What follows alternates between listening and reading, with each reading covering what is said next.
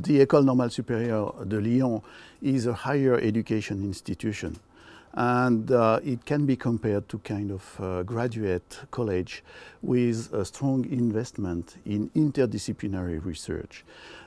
It belongs to a big consortium on the site of Lyon, including all academic institutions and also research agencies.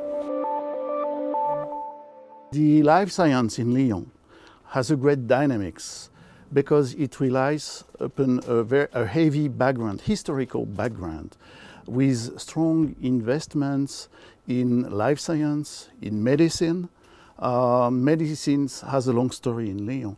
It should be mentioned also that Lyon was the first place to have the first veterinary school in the world, which was created in the 18th century.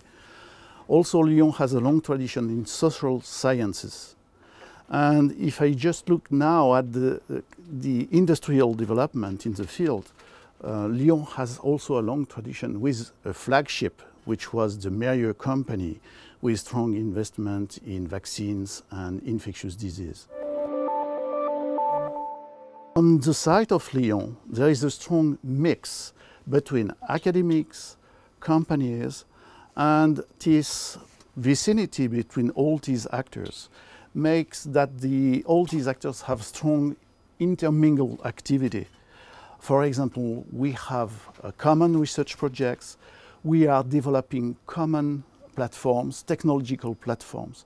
And almost every month we have common meetings with people from companies to see how we could develop leading edge new technologies.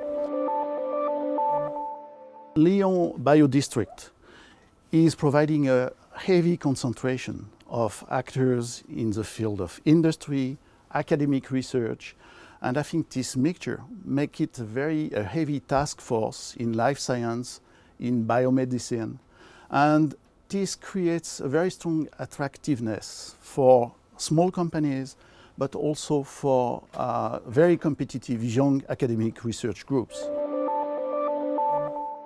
In 5 or 10 years, I think the evolution of that is strongly promising. And I'm sure that within 5 years, we can see some laboratories, which are joint laboratories between companies and academic institutions. In one word, I would qualify the Biodistrict as a bio melting pot.